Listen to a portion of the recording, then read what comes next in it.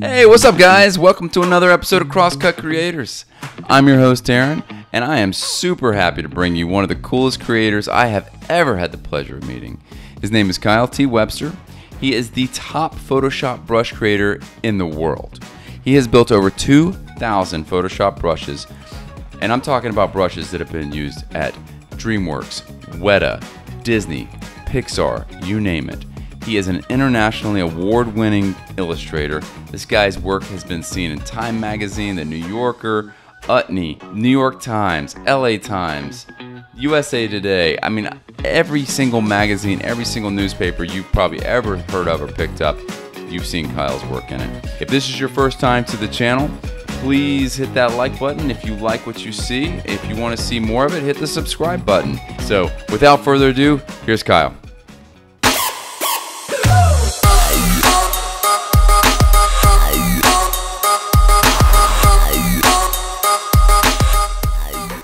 Kyle, my friend, man, Kyle T. Webster is in the house, ladies and gentlemen. Hey. We got an illustrator, published author. Let me see if I can get this all straight in one go. University instructor. Yep. Is that right? App inventor. I think you've done 2 apps, right? You did plates and white lines. I actually did 6 apps, but only Jesus. two of them were for myself and the other 4 were for clients.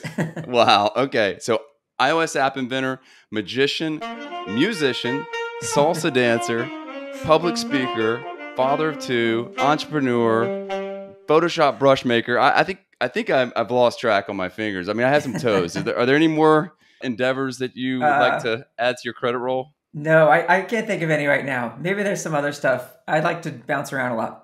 I could see that. I think that's going to be a theme of our discussion today. I think it's all driven by fear, man. That's just like, you know, fear of things not working out forever. So you have to change gears. A lot of times that was what kind of drove me to try something new, was a feeling like, well, I can't keep doing this forever. People are going to get tired of it, or it's just, there's no way this can last. So I have to do something new. I don't know if that's something that a lot of people who are makers of some kind, freelancers of some kind, have in common, which is this fear that when things are going well, there's no way you can sustain that. And it's probably just, you got lucky and it's short-term success. So you got to find the next great thing. So I think a lot of the time that was what was making me do all those different things, or try to at least be good at several things, so I have something to fall back on. Wow. That is not what I expected you to say. I'm really interested. I wanted to pick your brain about that and understand sort of the mentality there. I had assumed that it was, there's like some level of boredom. Like you would, say, I can only take salsa dancing so much, so I'm going to have to go learn some magic tricks. Or no, boredom plays into it in a really interesting way too. Well, there's a lot of stuff. There's being excited about a lot of things, which just comes from, as a kid, being excited about a lot of things. So you know how when you're a kid, you like, someone introduces you to a new idea or a new game, some new activity of some kind. You're all in for like a couple of minutes or a couple of days, and it's the new thing. So some of those just caught for me a little harder, and I would ride them longer and then get excited about them and just get some skills in some areas. So I mean, music was part of the family, so that's just one of those things where I couldn't escape it. And so that's also, I think, a huge part of it is what's your environment when you grow up. Both my parents played instruments and were musicians, so, music was always on in the house anyway, in the background. So that's kind of an impossible thing to escape. So, of course, I started playing music. But things like, you mentioned card magic, or some other things I like to do are origami. I got interested in things like Tai Chi, which is just basically like martial arts slowed down. I got excited about that. And that was part of my environment because I grew up overseas. And when I was in Singapore and in Taiwan, I would see people doing Tai Chi when I walked to school. So it's one of those things, you see it enough, you get excited about it or interested or curious about it, so you then try it yourself. So it's not just fear. Fear came later with the business side, like taking all those exciting things that I was interested in and trying to roll them into some kind of money-making venture. That, I think that was the connection there. But as far as just having interest in lots of things, speaking of boredom, I actually gave a talk at Lincoln Center 3 years ago about the importance of boredom in the creative process. Yeah, I saw that. It's freaking amazing, man. Thanks. Yeah, tell us about it. Yeah, so I think, well, it's one of the hardest things right now is to be bored.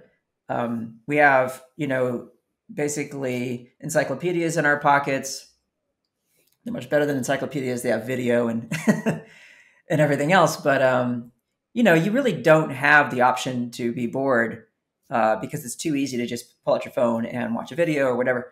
But I don't think it's really that easy to be truly creative, especially in an inventive way.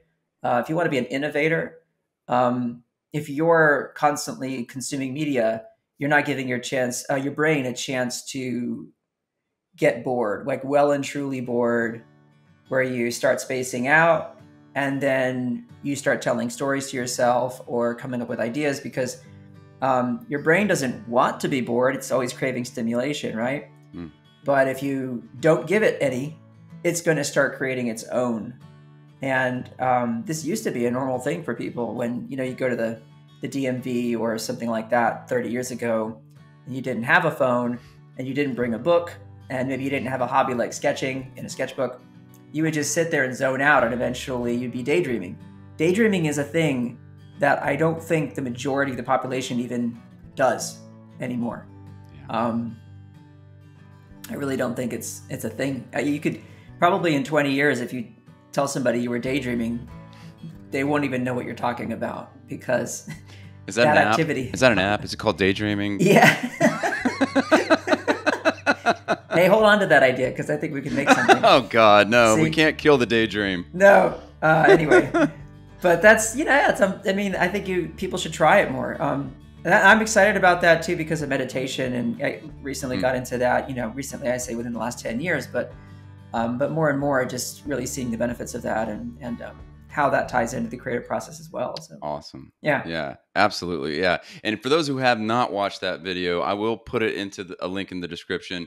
It is fantastic. It is like every bit as high quality as a TED Talk. Kyle is Thank amazing. you. I highly recommend watching that. It's about 20, 25 minutes. It's great. It's great watch. So let's talk about, sort of all these things that you've been interested in, of all these things you've done. It seems to me from where I stand that your most consistent hardcore passion has been illustration. Oh yeah, 100%. Every time I talk to you, every time I walk into your house, every time I've ever been a part of anything you've done, it's you're either doing a caricature or you're drawing a naked person somewhere in some place or in a coffee shop or where now you're building these digital brushes that illustrators all over the world are using for incredible works of art. Um, Tell us a little bit more about your illustration career. I mean, I like people to understand sort of just that thin slice is when I say thin, it's an incredible portion of your career, but amongst Yeah. all the other shiny objects, talk to us about your illustration work. Yeah, and I think, and so it's different for every person. So illustration is one of those weird career paths that people get into it from in different ways, and everyone's got a different story to tell. Mine is I was a fine art major, and that was just wonderful because I was in the studio painting and drawing. The thing is, I didn't know how to translate that into a career.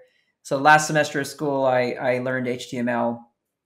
So when I graduated, I had a little web design job, and I stuck with that for 3 years, and then I got laid off, which was a huge blessing in disguise because during every meeting, when I was at my web design job, I was always drawing. So I wasn't listening to anything. I was just drawing Batman, drawing whatever. And I realized when I got laid off that I didn't want to go back to web design. I wanted to figure out how to draw more. And I knew at this time because, and this was the fortunate thing for me, and this is different for everybody, you have to have exposure to stuff. And when I was a fine art major in school, I was not exposed to the world of commercial art. I was doing drawing and painting for the sake of, getting better at it, but not with illustration in mind as a career.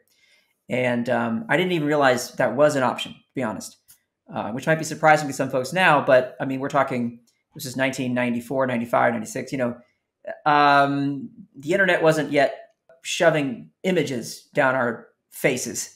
Right. Like now we have Instagram and we're just, everything's image based. Everyone's aware that illustration exists because you just see it everywhere.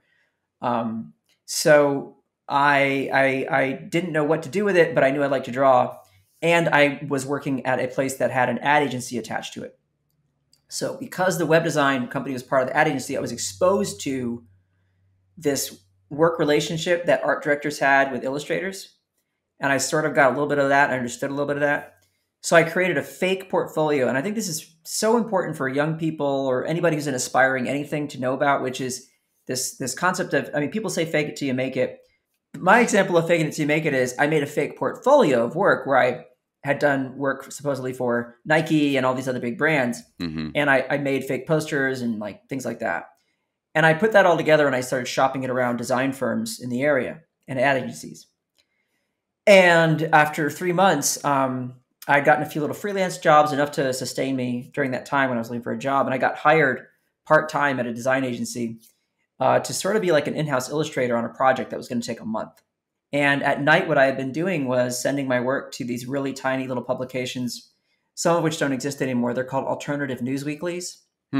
These used to be free newspapers you could get in cities all across the country. In San Francisco, they still have it: San Francisco Weekly, LA Weekly, Seattle Weekly. It's part of the Village Voice network of papers. And Village Voice became a media company, and they owned like 30 or 40 of these all around the country. And at that time, lucky for me, when I got in a good relationship with one art director at one of those, they would pass my name around. And then, so when I was working as a designer, I would have like 5 or 6 illustration jobs per week for these little alt weeklies, each paying about $150, $200 a pop. So I was supplementing my income with like $4,000 or $5,000 sometimes a month if I got really lucky and really busy, especially if I got a cover. Those paid $700. Mm-hmm. So at night I'd be doing that, and then during the day, and it was burning myself out. I was exhausted. So I just said, I'm going to quit my job and try and make a full-time illustration job work. And the key moment for me was my own boss. Before I started working with these freelance jobs, showed me a Society of Illustrators annual publication. And what it is every year they select the best illustrations, so to speak, of the year from editorial category, book category, advertising, etc. And they put them in a book. And he had a few of these. He showed me one, and I was like, that's what I want to do. Forget all this other stuff. I just want to draw and do good illustrations and get paid for it. And so I drew a picture of Jack Black right after I had seen it. He came to Winston-Salem where I live and did a concert with Tenacious D. Mm-hmm. And I was like, that guy's so fun. And I drew him and I sent it as a submission, uncommissioned category, to the Society of Illustrators. And I actually got in the book. So they have this gala event in New York at the museum there, the Museum of American Illustration. I went up there and I met this guy, John Hendricks, who was an illustrator. And he's so kind and so friendly, still a buddy of mine now. He let me come and see his studio the next day before I flew home. And like, I was just in love with this whole idea of sitting in a space without an employer telling you what to do and just drawing pictures and like just making what you love. Just doing what you love. Yeah. So I did that. I quit, and I just slowly made my way up the ladder with bigger publications. And I don't know if your audience would care to know the ins and outs of that, because it's pretty intricate. Well, I think they would love to know at least some of the I mean, you were doing these sort of indie publication pieces for a long time, but then, I mean, that wasn't the end of your illustration career by any chance. I mean, by any stretch of the imagination. Just who are some of the bigger clients that you've done illustration work for? I had regular jobs for a while with the New Yorker. I would do stuff for New York Times. I did Time Magazine, The Atlantic, wow, all the major newspapers, LA Times and Wall Street Journal and USA Today, and just really all of them. I can't think of a magazine I didn't. The only one I didn't work for that I wanted to work for was Rolling Stone. I never got a chance to work with them. Still time. Yeah, I don't know. I did Wired. And the way I did it, and I think this is an important lesson for folks out there, just is this idea of putting yourself out there and with no fear when there's no risk involved. I think, a lot of times you have to look and say, what's the risk? And if there's really no risk other than pride, you really need to just swallow that pride and go for it. So, pride's maybe not the only one there, but if you look at it and say, there's no risk here financially, there's no risk, whatever. I take calculated risks, and I wanted to work for example, Entertainment Weekly, which, at the time was a big magazine and they had a great budget. And instead of getting paid $150 or $200 for a little portrait, I knew I could get like $800 for a portrait. So same amount of time, same effort, same work, 4 times the paycheck. So what I did was I called basically the front desk of Entertainment Weekly's offices, and I knew a receptionist would answer. And I was thinking to myself, what matters to this receptionist? Basically, they're there, happy to answer the phones, happy to transfer you to whoever, and then they want their lunch and they want to go home. It's not like they're deeply invested in the success of the magazine or anything like that. So I simply called and said, I knew the art director's name. I said, hey, my name's Kyle Webster. I just got cut off with so-and-so. Can you please reconnect me? And she was like, yeah, of course. And she just did it. So that was how I got in touch with, his name is Eric Paul. He's a wonderful guy. And so I got in touch with him, and he picked up the phone because, of course, it's coming through. And he figures, well, if the receptionist is putting it through, it must be, this is legit. Important, yeah. So he picks it up, and I go, hey, Eric, you don't know me. I know, I'm just going to take 10 seconds of your time. I'm really good at portraits, da-da-da-da. Here's my email. Here's my website address or whatever. I said something like that. And he's like, hang on, stay on the phone. And then he went to my website while we're on the phone. He's like, oh, nice. He said, guess what? I just had 4 portraits come in for a special. Another artist dropped out. I need these in 2 days. Can you do them? I was like, yeah, awesome. And they were $800 a pop.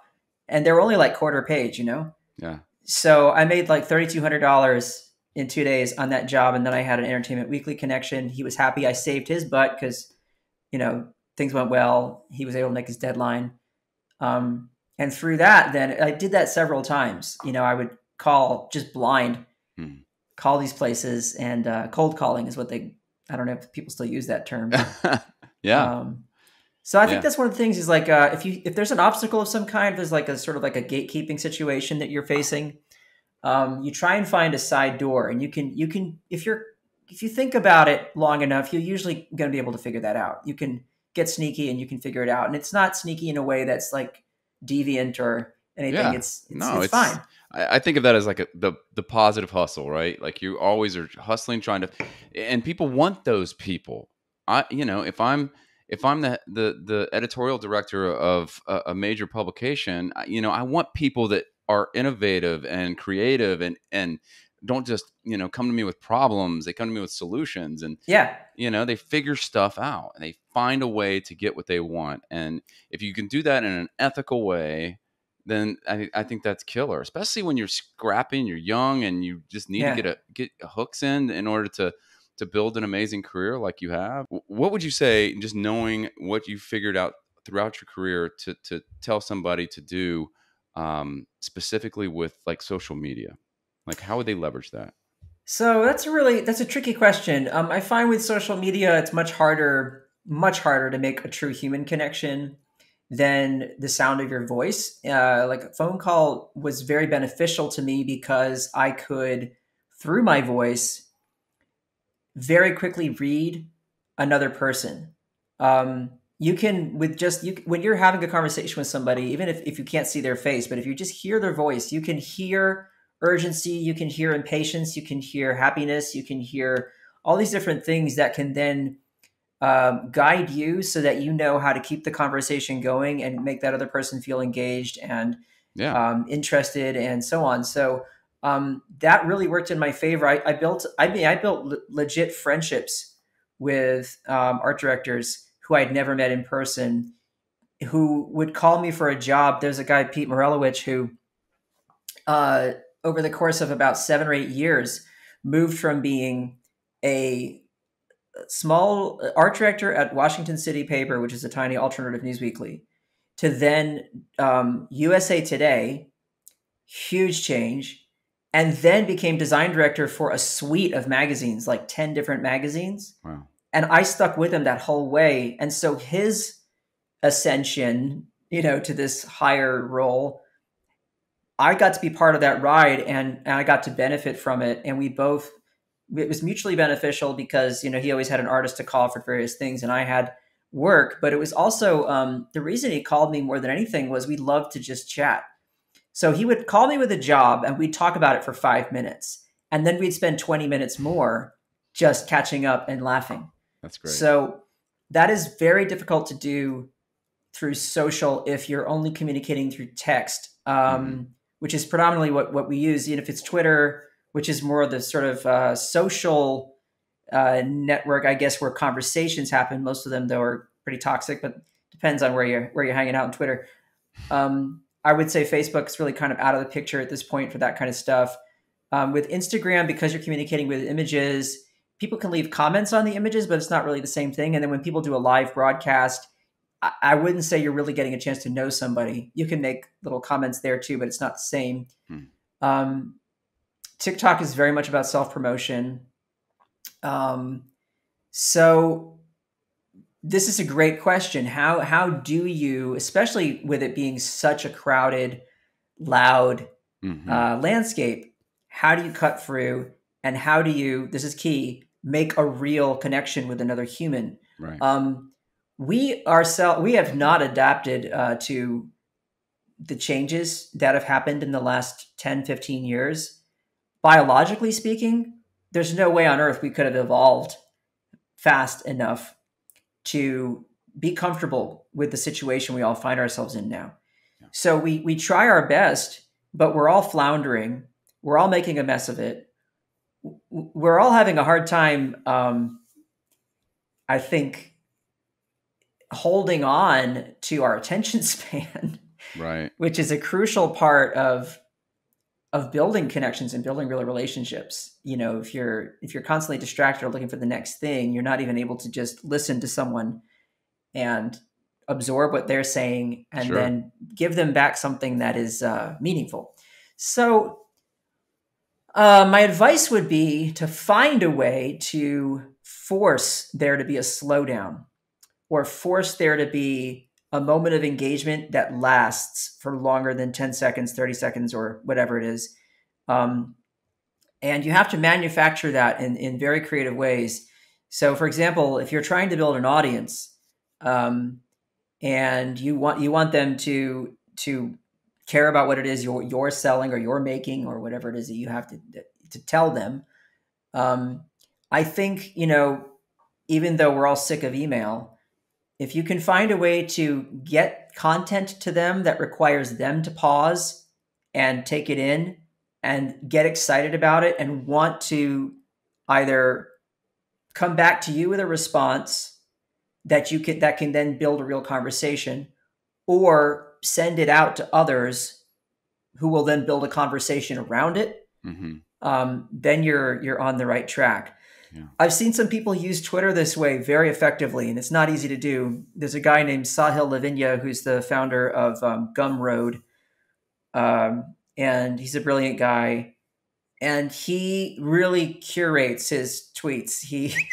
He's careful. He writes them they're always kind of open-ended, or they're always inviting discussion, and they at least invite people to stop and think about an idea. And when he does that, he is then kind of causing people, I guess, to feel like there's an addiction to that content. They're addicted to it because they want, what's he going to say next that I can think about and then I can maybe respond to. And so he's taken that approach, and that's a really interesting way to use Twitter. It's harder than it sounds. So, I mean, it sounds like what you're saying, Kyle, is that, for one, quality over quantity.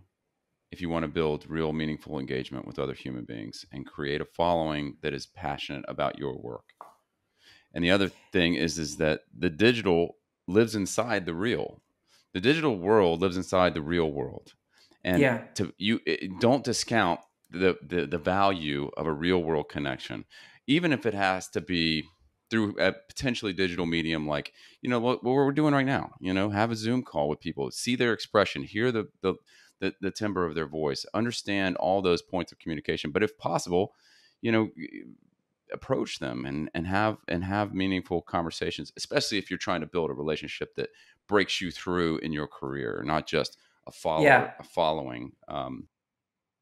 Yeah. Every meaningful moment in my career path that leveled me up, took me to a new place, that really opened doors, etc., came through real human connection to Right. someone. And I can give you multiple examples of that. But it is absolutely harder now to Yeah. do that. And of course, we're living through a global pandemic, which is really making it hard. But Make it more hard. Yeah. if we could just for a moment set that aside and just to talk about it, because hopefully that'll be less of an issue in 2 years or so. Yeah. We'll see. Hopefully, it'll settle down a little. But I think it's, yeah. You said the digital lives inside the real world. It is part of the real world, and it is really probably the dominant way we communicate. And that's really just a fact. I mean, we can't ignore that. Um, it's funny though, because you said, is my advice to uh, do quality over quantity? Well, there's a balancing act there. The frequency with which you reach out to your audience or give them something new to chew on can't be so infrequent that you lose their attention. And it's a really hard balancing act. You can obviously overdo it. You can also burn yourself out, and you can force yourself to lower the quality by trying to overproduce. So there's a lot there to balance. And I had to work out that with the brush business that I created, these digital brushes for Photoshop, which I was trying to figure out what is the sort of the cadence. Am I sending people a weekly newsletter? Am I sending people something once a month? And what I realized was I would communicate differently through different platforms. So on Tumblr, which now is probably people don't even bother with. I don't know, but at the time I was lucky because Tumblr was this dominant image based, you know, engine, and I would post something on Tumblr almost daily because that was the expectation. Twitter, I would do just art examples of what I was doing with the brushes pretty much daily, but I wouldn't say anything promoting them, maybe except every other day, and it would be something very, not in your face. Like, you like this drawing? I did this with this particular pencil, and by the way, you can get it here. And this is the period of your career where you had built the company KyleBrushes.com. Yeah, and that all came out of, it was all purely organic. I got really lucky. I was doing brushes since 2003 or 4, whatever it was. Oh, wow. So that overlapped heavily with your illustration. So going back to the advertising agency, I said I'd get back to this, and so I think it's a good time to mention it. That one of the ways I was able to work in a lot of different styles was I started learning how to create Photoshop brushes with the Photoshop brush settings panel and the brush engine. And that just became a really, really fascinating thing for me. Like, how far can I push this to make things look like natural media, charcoal paints, etc. Right. And so I did that anyway. I was always doing that in the background and creating brushes for my own work. And if anyone goes to my portfolio, my website, which is sorely in need of an update, but you'll notice that I'm kind of a chameleon style-wise. I don't stick with one particular look a lot of the time. I bounce around. That allowed me to do a lot of different kinds of work for different clients. And so that was one of the reasons I was able to have a career, I think, that stretched for a good 10 or 11 years, whatever it was, when I was 100% freelance before I joined Adobe. Right. Anyway, towards the latter half of that career, the illustration chunk, a friend of mine said, you should try and sell those. And because I was just loaning them out, I was giving them to friends all the time. Like, here, try this brush, try that brush, here, try these. Because people would be like, hey, they knew I made brushes. And they're like, do you have a brush that does this? Do you have a brush that does that? And I just send them around. And then this one guy suggested selling them. So I sold one pack of 25 brushes just for $5. I thought, I'll just try it. And in the first week, it made $2,000. And all I had done was post it on Twitter one time, hey, I made a brush pack. So I said, whoops, I better take this very seriously. And so I turned it into a legit business, and it basically became my sole focus for, in the first year, I was very serious about it. But in the following 3 or 4 years, I went all in on it and turned it into really what I became known for. Yeah, and that became kind of your first taste of passive income, right? Making money while you sleep. It was definitely that was the whole reason I did it. Was I, having we had just had our second child, a few years prior to that, and that was when I got into passive income stuff. Was when our second kid was born. I made the iPhone game, Mm-hmm. which was successful. It got into the top 5 puzzle games in the app categories, and it was in the top 25 apps all overall for On a Apple week. App Store. Oh yeah, on Wow. iTunes. Now On this was iTunes, back yeah. in 2009, so Back when it was called iTunes. yeah, this was like, and I was lucky because games were still pretty new. Yeah. So, and this is an example of like thinking differently. All the games were bright and colorful, so I made a black and white game. Smart. So I think that's why Apple featured it. And so I invested $2,000 in that game with this guy, this wonderful developer in Ireland, Dennis Hennessy, who I'm working on an app with right now, actually. Really? Again, an example of somebody I've never met in person, but because we've seen each other's faces so many times and talked on the phone and talked on Skype or whatever, we are good friends, and I think you need that relationship. Yeah. You don't want to work with people you don't like. Yeah, I 100% agree with you on that. But anyway, that was my first taste of passive income. Yeah. Because that $2,000 investment turned into $27,000 in sales over the span of about 2 months when it was, still in the iTunes. You could find it on the homepage of the App Store. Mm-hmm. Once it got off the homepage, sales just, Yeah. Yeah. So, but that got me excited. I was like, hey, I don't have to like just answer the phone and do jobs. I can make something and then try and make money from it. So I tried several other things. I tried more apps. I think you maybe you know this or not. I made a graphic novel with a friend of mine. Which one was that? Tons of work. It was called Light Children. It took forever. It was 90 pages, full color. Oh, you have a copy of that. Oh yeah. I refuse to open it all the way because I don't want to crease the spine. I'm going to go ahead and put it right back in the plastic right now. So much work. It's a great story. He's an amazing storyteller and writer. And thinker. It's such a great. We have another story we're trying to make right now, but we're both just too busy. But yeah, it's so cool. It's actually way better. He's got an amazing brain. I tried lots of things. So I guess that's passive income too, right? I mean, you had the brushes. Be if it made money. So which one has been the most successful? It's brushes, right? The brushes were crazy. It was like I don't want to be crude about it, but it was basically like having an ATM in the house. If I said, "Oh, well, let's go on vacation," I will release a new brush set, and it just pop. Yeah, that was 3 or 4 years into the start of the business. By that point, I had almost 500,000 subscribers. In what to channel? What's that? In what channel? Yeah, subscribers. I say to my Gumroad products page. Gumroad is a place where you can make any digital product and sell it. Oh, okay. Interesting. It's phenomenal. It's amazing. Everyone should, if you have something digital you want to sell, absolutely use Gumroad. Okay. The cool thing about it is no matter how many subscribers you have, they're not going to charge you extra for a mailing list and for sending emails. Okay. And you have a product page, and they take PayPal, and they only take 10% of your sale or something. It is the best platform for creative professionals. Interesting. Yeah, it's an absolute. Yeah, it's now. Are they working with NFTs now? No, they're not. But you have your eye on NFTs. You understand sort of the value and how. And I'll explain and link to some that in my description. If any of the creators out there don't know what NFTs are, it's fascinating to say the least. I mean, just super fascinating way for digital creators to be able to maintain ownership and monetize their digital creations forever.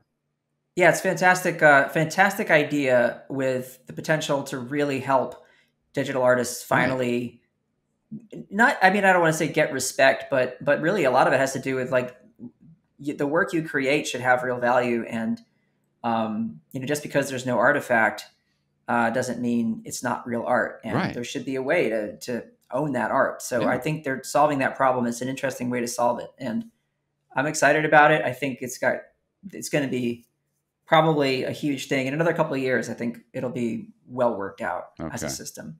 It might also become one of those issues where you have a lot of pay to play and a lot of gatekeeping, which is what they're trying to avoid in the first place. But we'll see how democratized it is. Well, if I ever get a panel together to discuss blockchain and NFT, you're going to be on it, and I'm inviting you. I want to hear your point of view, because that is really a fresh perspective that I haven't heard. Everyone's clamoring for it and interested in it from a authorship perspective and a monetization perspective. No one's talked about those potential concerns and downsides, and I'm just fascinated. I just threw that out at you randomly, and I wasn't even sure if you were hip to the blockchain, man. I mean, I work for a Silicon Valley company, so I have to kind of know what's going on with some stuff. Let's talk about that, man. I mean, so you work for Adobe. What's your title at Adobe right now? Well, don't laugh. My actual title is I am the Senior Design Evangelist for Adobe. I know the word evangelist it obviously throws people off a lot. They're thinking about it in religious context. But really, it started with a guy named Russell Brown, I don't know, 20 years ago or whatever, at Adobe. The point of it was, how do you get out there and educate the creative community on best practices for whatever your area is, photography, design, illustration, etc. So it's kind of like a combination of art education and education for apps. Like, are you trying to do this specific thing in Photoshop? Let me show you the 3 fastest ways to do it. Okay. Are you trying to do this in Illustrator? I'm going to show you. And what they would do is the evangelist and team would go actually like all year round, all around the world, flying from site to site to site, and having these huge events where people, like hundreds of creative people would come, designers, photographers, etc. And they would do demos of the products and then answer questions. And it was really cool. And then a lot of that process moved online with Adobe Live, which is now what I participate in. I do like 3 or 4 shows a week. Where I do I talk about brushes, talk about illustration, talk about design, I talk about using Photoshop, and I talk about using Adobe Fresco, which is one of the apps that I was helped to build. And my part was small and big at the same time. I made all the brushes for it, which of course is important because it's it's a drawing and painting app. It's an illustration app, so you have to have brushes. But that was my contribution, apart from like comments about features and things like that. It's a huge team of incredible people. Who did obviously all the busy work. But when you say it's a small piece, I went out and actually looked at the Adobe Creative Cloud channel, and it's divided obviously into all these different playlists. And the one that you participate in, it has the most content of all of them, from what I can tell. So it looks like you play a larger role than you make out. Well, people love to draw, and we have 3 apps actually that, it's funny because Adobe Illustrator, sometimes people get confused about what that is.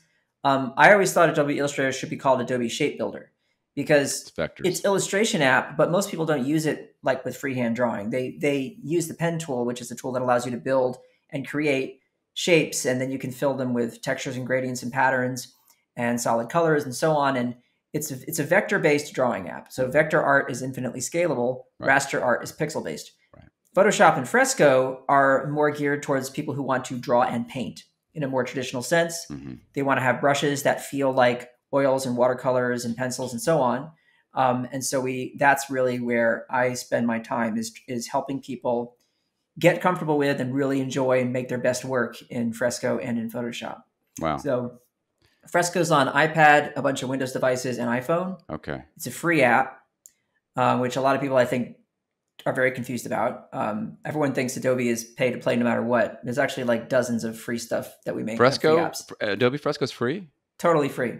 Oh. And there are several apps we have like this that are totally free. There's also a paid option. But the free version of Fresco is 100% like pro app, fully functional. You're not getting restricted in any way. It has unlimited layers, 8K documents, over 100 brushes. And your brushes? They're all mine, yeah. All of yours? Wait, so... They're my brushes. I made them for Fresco. Right. If you want the full library, which I think is close to 2,000 brushes that Adobe acquired in 2017, and I make new ones every quarter, that is part of the subscription. You made 2,000 brushes, Kyle?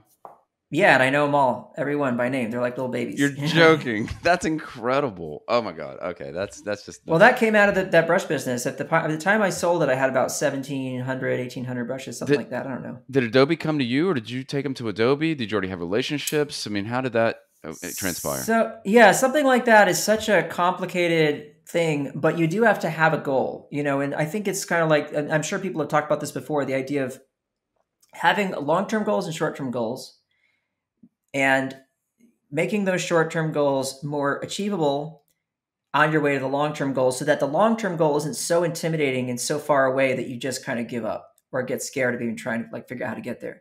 So short-term goals for me were get the brushes in the hands of artists who are working for the biggest animation studios and things like that. That's not really such a heavy lift because I'm already plugged into Twitter and I know artists through illustration community who know artists. So what I would do is send them for free to friends of mine who would know people, for example, at DreamWorks and Disney and Pixar, right? And I'd say, hey, if you like these, send them to a friend in one of those studios, which they would do. And then I would say, hey, get me that email address of that person. And they'd be like, no problem. And then I would email that person a month or so later and say, a friend of mine sent you some of my brushes. Wonder if you had a chance to use them. Come back. Oh my God, they're awesome. I'm having so much fun. I'd be like, oh, cool, cool, cool. Hey, who's your studio manager there? I'm really curious to know if it'd be possible for me to do a licensing deal for your whole art department. Interesting. And they'd be like, oh, okay. They give me the email address for a studio manager. So then I'd contact the studio manager for somebody, Pixar or Disney or whatever, and be like, I've got these brushes. Your artists are really, really digging them. Mm-hmm. It's cool that they're all passing them around. But honestly, if you want to do this deal properly, if you want to like own them legit, it is a business. I did create these. I'm happy that they're using them, but we should work out a licensing deal. So they'd be like, yeah, sure. Okay. What kind of deals do you have? And then I would have a price breakdown for, you're going to install them on 10 computers or 20 or 30 or whatever. Right. And then I could legitimately say after that deal was done to a company like Adobe, hey, Adobe, Disney artists, Pixar artists, DreamWorks artists, etc., Weta Digital, these artists all have official licensing deals with me to use these artists, to use these brushes in your app in Photoshop. Mm-hmm. Wouldn't it be cool if they were just already part of Photoshop? Wouldn't that make people happy? That was going to be my business plan. And so I thought that was going to be how it worked, but it's not that simple. So what I did instead was that was always the goal. But then what I started doing was connecting with Adobe designers because they have a huge design team. So sure. Reach out to a designer and be like, are you familiar with my brushes? I know you probably like to draw. Give them a try and just send them to them. These are cool. And I'd say, yeah, I'm also an illustrator. I noticed that you have guests on every now and then on your Adobe Live channel. I'd love to do a live stream sometime. So, okay, yeah, we'll do that. And then we get a live stream. So then I'm connecting with those people. And so it's that building a network and building a team around your idea without those other people necessarily realizing they're becoming a part of your big plan to get to what it is you're really trying to achieve. And again, this is not like a sneaky thing. This is what you're doing is you're building the support so that when the moment finally arrives where you're trying to do the big deal, you have all these people who are like, oh yeah, that makes perfect sense. As opposed to, well, hold on a second. Let's like slow down there, buddy. You're not even a known entity. You just come out of nowhere. Like, do you see what I mean about this guy being a genius? I mean, the creative genius, the business acumen, every piece of this just comes together in such an effective way, and you just fascinate me. And I, as well as I know you, I feel like I don't know half of you because when I ask you these kind of questions, it's so cool. So that's what eventually happened, but it took a long time. It was like 3 or 4 year process. Wow. So and so it just developed pseudo organically through your proactive networking through this whole universe of designers and creators and studios and studio managers. And then what? They said, "Hey, Kyle, we got a deal for you." So again, like with small steps, they had an app called Adobe Sketch, which was on the iPad. It was one of the first iPad drawing apps. And when the Apple Pencil came out, which I think was 2015, something like that. Mm-hmm. The Apple Pencil came out and changed everything because then you could have like actual pressure recognition when you drew. So in Sketch, they had some built-in brushes, which were quite nice. And I approached a designer I knew who was at Adobe and said, hey, long shot, but I would love to do some kind of an exclusive deal with you guys where you just put like 5 of my brushes in Sketch. And I said, and at the time I approached him about this idea, I already was the best known brush creator in the world. So I could say to him with some confidence, people know my brushes. I think this would help people like with Sketch be like, oh, I want to do Sketch. It's got some brushes. And Sketch was free. So free app, exclusive brushes. It's a cool deal. And so we did that, and it actually happened, which was my first kind of like success, like working with Adobe where I had a business deal. And that then got me thinking, okay, I'm this much closer now to that goal I have. I need to really make this work. So I really hammered on making a few more brush sets that I knew would be big successes, by listening to the customer. Always had my feelers out saying, what is it you want? What do you all want to draw? What do you need? And people were like, concept brushes, concept brushes, concept brushes. They wanted brushes that sped up the process of doing concept art. So like brushes that make leaves, brushes that make fur, brushes that make rain, brushes that you can just quickly get an idea down, like especially people with video game and concept art for films and animation and so on. So that was one of the brush sets I released, and then a few others. And then when my mailing list got up to that 500,000 mark, I said, all right, I've got 500,000 customers. I know my brushes are being downloaded to the tune of about 1,000 units per day illegally on Pirate Bay. So that's a huge sign of success. And I could use those numbers because, it was obviously made me angry because I was losing tons of money. But I could then, so I took all my data for sales, piracy, retweets on my stuff, blah, blah, blah, follower count, took it all. And I got a business manager because I don't know how to do these things, but I got a business manager. And again, this is using a network. I reached out to friends of mine who I knew had done good licensing deals as illustrators. And one guy who had done a deal with with Museum of Modern Art in New York, this guy, James Yang, said, hey, my agent's really good at this stuff. And I called him and told him what I was trying to accomplish. And it sounded like such a crazy thing, but he totally was like, I think we can do this. And he said, I know a lawyer and I know a guy who does valuations on businesses. Like, this is what your business is worth based on your numbers, right? And so the three of us basically got together, virtually and worked out a proposal that we sent to a design director at Adobe who I knew was connected to or plugged into some of the executives on the Creative Cloud side. And it sat there. I didn't hear anything for, I guess, 3 months. Oh. So I thought, oh, well, that's just gone. Yeah. And then I got this email one day where they said, hey, let's have a call. We want to talk more about this. And when we had a call, there were these two corporate lawyers on the phone, as well as this VP over there. And they started to lay out what they thought would need to happen next, which was for me to do a proper proposal. What we had sent the first time was kind of like a rough draft, I guess, in their eyes. I see. So really work out a proper proposal, and then they would come back with something. Okay. And we did that. And so cool. Yeah. Well, at the end of the day, I won't pry on the numbers, but I assume that you're a happy camper. It was a fair. The amount of money I got was basically, the way I worked it out was, I thought, what would be the equivalent of the amount of money I would get take home, not like post tax. Mm-hmm. How much money would I make if I continued to sell the brushes at the rate that I was selling them, and continued to build my audience mm-hmm. over the next 4 years? That was my sort of number that I came up with. And so that was the number we went out with them to, and they accepted it. There was no negotiation. They accepted it, but the one term, which was, and then of course when they accepted it right away, I was like, oh man, I could have asked for more. Yeah, so of course. I know. Always go big.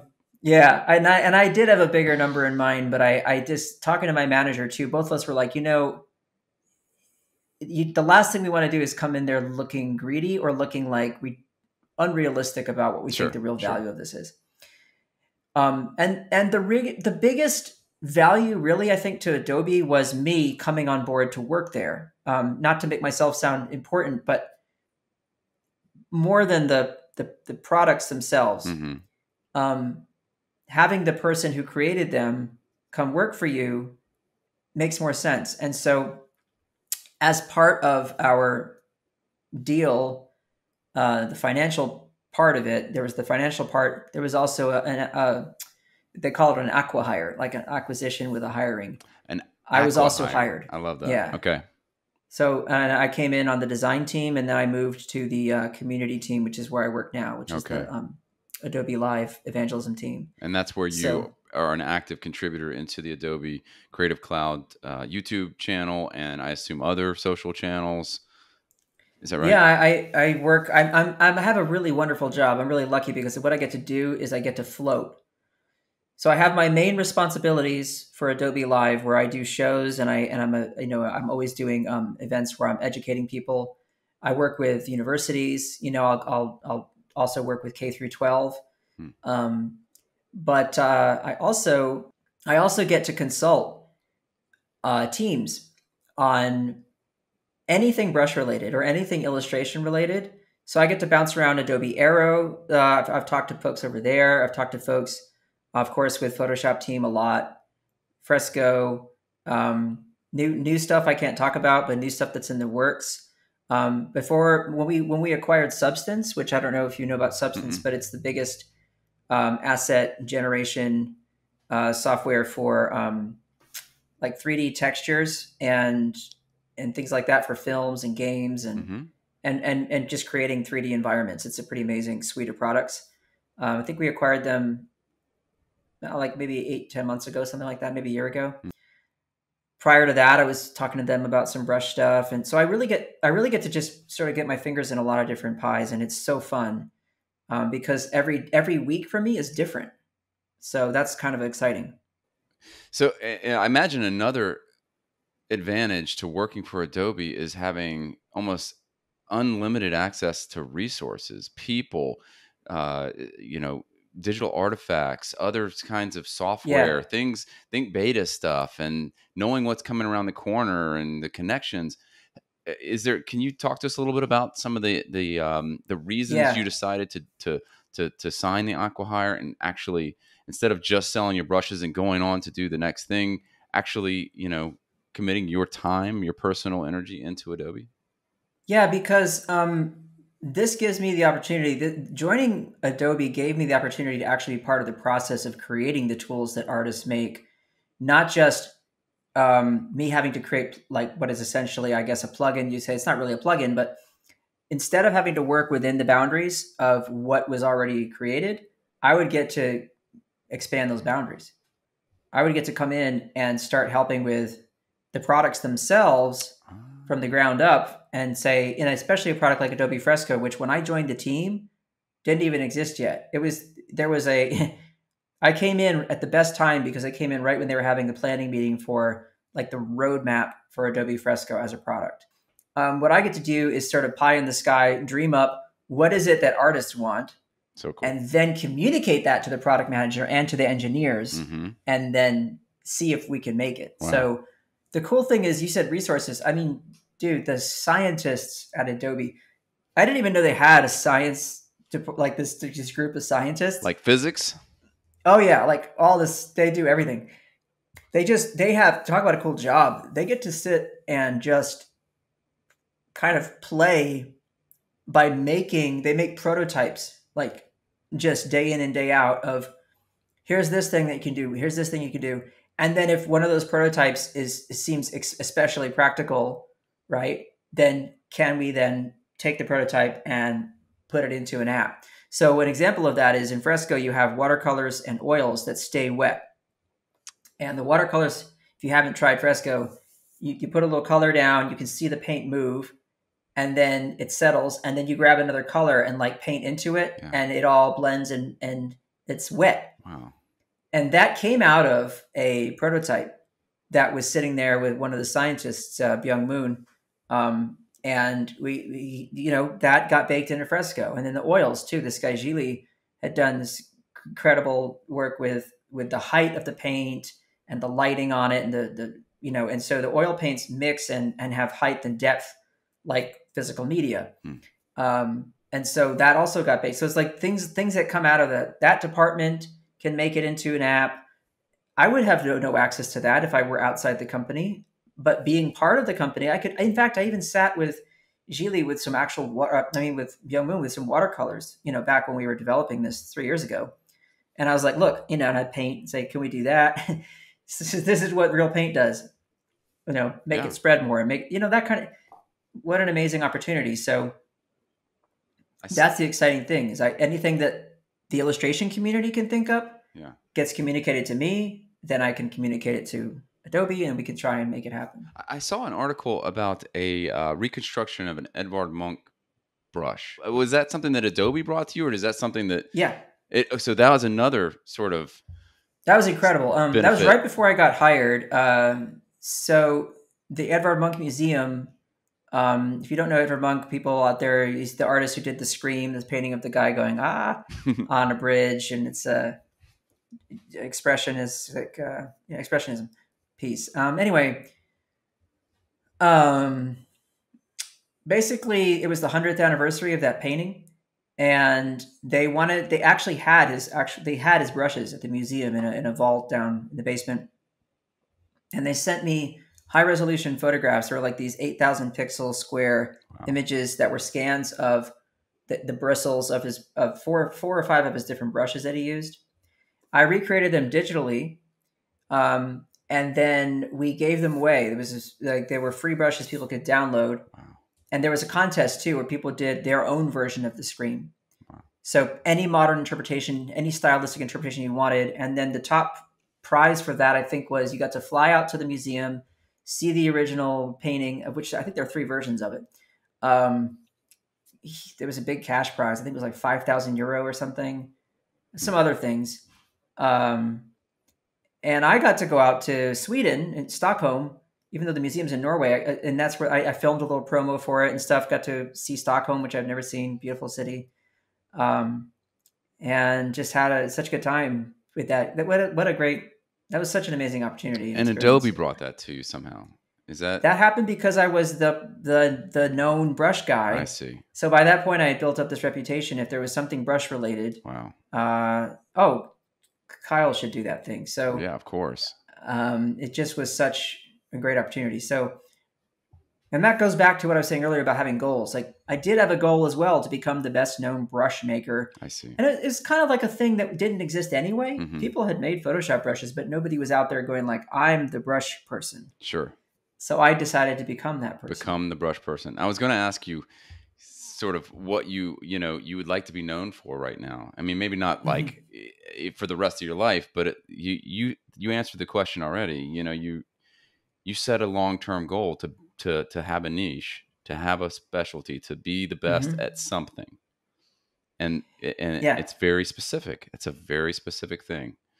And you worked your way to achieve that goal, incrementally and through an organic networking process, which is there are different ways to go about it. So you can either try and do something that appeals to everybody, right? Or you can single out a very specific group of people who like the back of your hand, because you're part of that group, right? And then you can make something for them. And so, what's your advice? That's what I did. What's your advice? I mean, do you think that in terms of niche? I mean, there's a lot of people do mass appeal content. Right? TikTok is full of it. Yeah. My thumb hurts now just thinking about it. You don't do mass appeal content.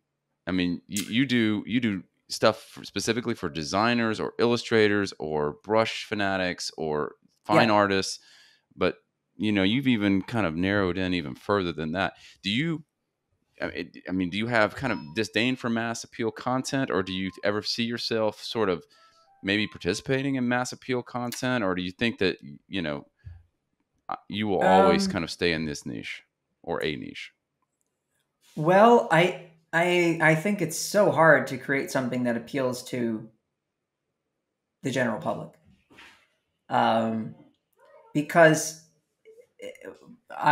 first of all, that's a space where everyone's trying to get their attention, right? Crowded. So everyone's trying to get everyone's attention. But when it comes to this small group of people that I know so well because I'm one of them, I can read their minds basically. because I can read my own mind. Right. When I want something and it doesn't exist, I can either complain about it or I can try and make it, Yep. and if I know that I want it, I know that these members of my community want it too. The good news is that community, as small as it is, because it's now, we have global reach. Mm-hmm. So if I were making the brushes pre-internet, how would I have gotten them out to people? Well, it would have been like local designers and people in ad agencies and stuff like that CDs. in my immediate area. Yes, CDs. So I would say the community here is small. There are maybe like 300 or 400 people in Winston-Salem who would have any interest in what I'm doing. So that would have been the end of the business, basically. Right. Unless I wanted to invest a ton of money, which I didn't have. But for the low price of $0, internet connection, and a Photoshop subscription, I was able to create brushes and sell them to the entire world. Yeah. Now the community gets a lot bigger. So no matter how small the group is, it's still global now. So I go that way. Yeah. Now, it seems like that's a smart move. I mean, it seems like the formula that I've seen a lot of successful people do is develop a specialty, get really good at something, understand that niche, that market, that those people who care about the thing that you've now specialized in. Get to a point where you've leveraged social media and your ability to sort of work with them and communicate and engage with them. But even if that's a small market, even if there's a cap on that market, like maybe there's only, 50,000 people in the world who care about this. That's a lot of people look at that and say, well, 50,000 people, how am I going to monetize 50,000 people? That's not the way to look at it. Take it further. That's a huge audience. It's a huge audience. And especially if you are a beloved member of a smaller audience, because now you are known for that. You can develop some of this passive income stream, digital content, NFT type work in that. And now you have a fiercely loyal audience that is willing to consume that and share that and pay for it for, their purposes. And you have to treat that audience like gold, and you'd be in good shape. I gave away more brushes than I sold. I didn't realize and that. I still made now 7 figures selling brushes before I even sold the business to Adobe. Incredible. I know that's a little crude to talk about, but it's the truth. Oh, people want to know. I mean, people are trying. I think it's important. People should know that that's how big it is. Yeah.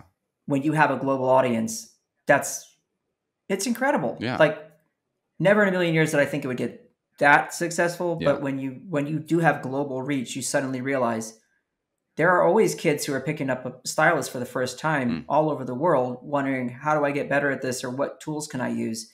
If the first thing they think of is, I saw that guy Kyle's stuff someone was talking about it on Reddit, then you're good to go. But the trick is to treat your customers like gold. So I gave away more brushes than I sold by the millions, because I knew that would lead to sales. I don't know what the conversion rate was, but whatever it was good enough to keep the business going. So that's awesome. That's incredible. And it looks like Adobe doesn't seem to have a problem with you cross promoting the Adobe Live content onto your channels and building your continuing to build your audience, because that is your audience that you brought to them. Oh, so what I do, so my own channel, I've been doing Photoshop tips, and I think I've uploaded a few of the shows I've done if I think they're relevant to my general audience. And no, there's no conflict there unless I was trying to sell something of my own. Right. For example, with the brushes, I don't sell my own brushes anymore. Instead, what I do is fundraisers. And I did those before I sold the business, but I did more of them since I sold it.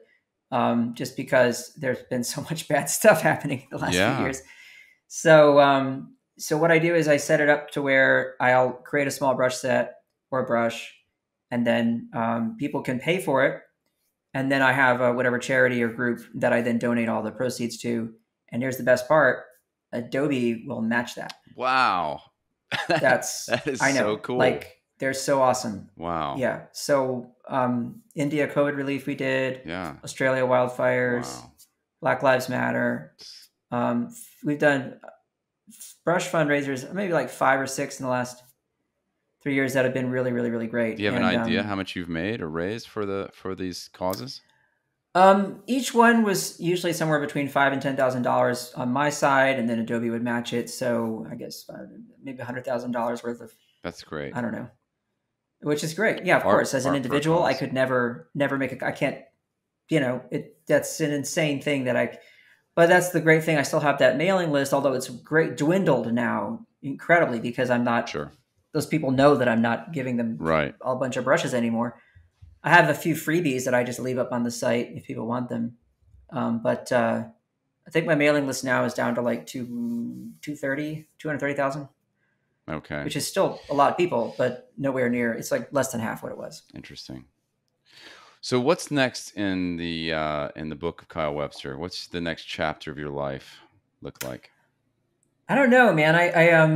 I love doing what I'm doing now. I'm very happy with the work I'm doing because it does, like I said earlier, have some kind. I'm basically getting to have an impact on what digital artists get to do, much more so than I did before. And since that's the world I live in, it's cool to be able to sort of shape that in some way. Hmm. So I like that. I have a new agent for picture book work, Chad Beckerman, and I'm hoping to get something done with him soon. Obviously, I'm very busy, but a couple of ideas I sent him that I think are decent, and we're working on those. I did a picture book 3-4 years ago, that was such a great experience, and I want to do more of that. It was with Scholastic. I saw that. Please say please. I Yeah, love it. yeah, and I just want to do more of that. Um, Working on an app right now based on a book that I made 2 years ago called Trace. So Trace was published through Baron Fig, which is Baron Fig. They're a company in New York. They publish like tools for creators, for creative thinkers, basically notepads and pens, like really good pens, things like that. And they had these special edition notebooks, and mine was about meditation through drawing. And I'm actually doing an app now as a follow up to that called Lines of Zen, which is a meditation app that will hopefully be really different and make some waves. So Wow. I'm working on that with Dennis, that guy in Ireland who I told you about. Hennessy. Dennis Hennessy. Yeah. That's an easy name to remember for some reason. I love it. Yeah. Yeah. Well, It is a good name. I wish you all the best with your endeavors. I can't wait to see the new children's picture book that comes out. The app I'm guaranteed to download and check it out. So I'll be happy to be a beta user. Give it. Oh, I'll send it to you then. Absolutely, man. And I thank you for your time. I'm always honored to talk to you and to pick your brain. If anyone out there wants to hear more of this guy, you just let me know, and we'll see if we can get a part 2 after some of these super top secret projects are revealed to the public, and you have some new stuff you would like to share. Thank you so much, Aaron. You know I love you, and I'm just glad to see your face, and this is so fun. So We should it's just really cool that you had me on. Thanks, buddy. We should just do this for fun anyway. Yeah. All right, man. Well, thanks for coming on, buddy, and we'll talk soon. All right. All right, bye. Bye.